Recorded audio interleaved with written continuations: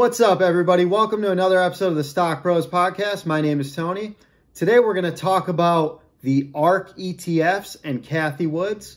But first, please subscribe, leave a like, leave a comment. Let me know what you think if you have any questions.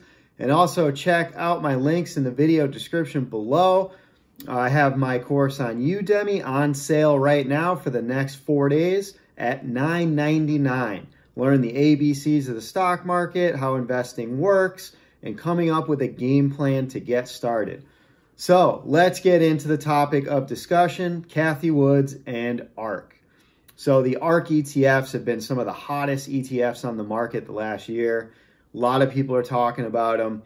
And let's start off by talking about who Cathie Woods is first. She is actually the creator of ARK. So Cathie Woods is a 65-year-old woman with an estimated net worth of over $250 million. So Cathie has a Bachelor of Science degree in both finance and economics. So she's clearly very smart. She has over 30 years of experience in the world of finance and investing. She's worked with several major hedge funds, and her last actual job was AllianceBernstein, which she left in 2014 when she decided to create her own company called ARK. So Woods is a devout Christian, and she named the company after the Ark of Covenant from the Bible. Just a fun fact I figured I'd throw in there. And ARK is an acronym for Active Research Knowledge. So ARK's sole goal is to invest in new technologies, emerging markets, the hottest trending companies, and companies that she believes or they believe will be the future 5, 10, 15 years from now. And they call this strategy a disruptive innovation strategy. That's a key phrase that I see all over their website, disruptive innovation strategy. So I did go on their website to find a lot of this information as well as other various sources, but I found that going to the main source was the best way to go about this because I don't want to give you any wrong information. So ARK focuses on adding companies centered around artificial intelligence or AI, robotics, energy storage, DNA sequencing, and also they've gotten into space exploration, crypto, and other various sectors of the market, a lot of new stuff. And they also focus a lot on blockchain technology as well, investing into companies like Coinbase. So ARK states on their website that the suggested time horizon for their ETFs is a 7-year investment period. So they think they can outperform the overall stock market and benchmark indexes like the S&P 500 or the Russell's 2000 or VTI, which is a total market index. They think they can outperform these over a 7-year window period. And over the last 7 years, the cornerstone ETF, ARKK, or ARK Innovation ETF, the ticker symbol ARKK, they averaged around 39% annual return. And that is actually 3 times the average return per year of the S&P 500, which averages around 10%. So over the last 7 years, they've done pretty incredible, and they've managed to destroy the market benchmarks. But one thing to keep in mind is the fact that the S&P 500 has been around over 90 years, and ARK has only been around for 7 years. So it's still very, very early and very in the early stages of ARK innovation and the company itself. So we've seen the S&P 500 overcome recessions, bear markets, market crashes, major market crashes since the inception of the S&P 500. And ARK has only been around since 2014. So during that time, we've been on a historical long bull run. I mean, we've had over a decade of a bull run going right now. And it's still one of those things where all market indexes are still crashing all-time highs every week. Every week, it's a new all-time high. So it's yet to be seen how ARK will perform in a bear market. And the average bear market historically lasts about a year and a half. So until we see that happen, it's hard to really know how these types of investments will do when stocks are actually trending down for a long period of time. Remember, it's always easier to pick stocks during a bull market.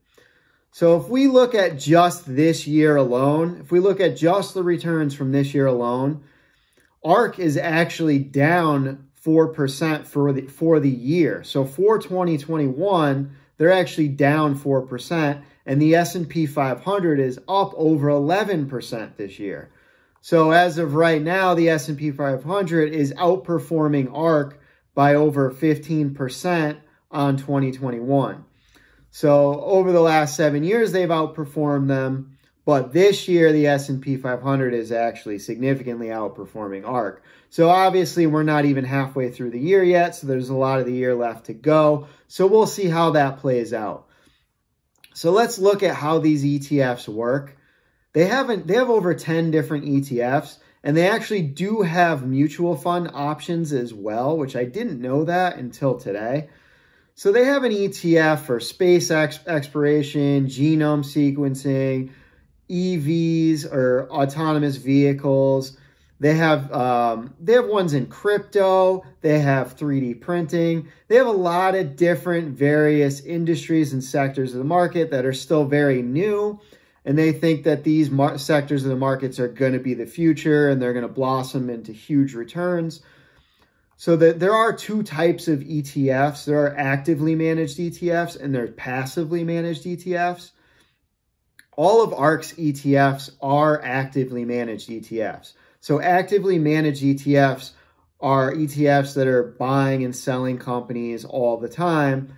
And these type of ETFs are better to have in a non-taxable account because anytime you're selling a company for a profit, you're going to have to pay taxes on that profit.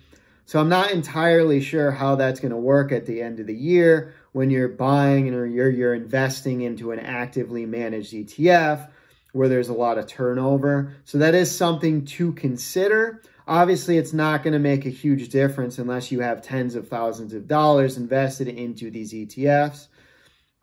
Now, on ARK's website, they state that their turnover or their typical fund turnover is around 15% per year. So that's not a huge amount of turnover, but it is significantly more than a passively managed ETF. A passively managed ETF, they may buy or sell new companies for the fund every quarter or every year, whereas an actively managed ETF, they can do it every day if they wanted to. So also the thing to consider with ARK ETFs is they do have higher expense ratios than passively managed ETFs.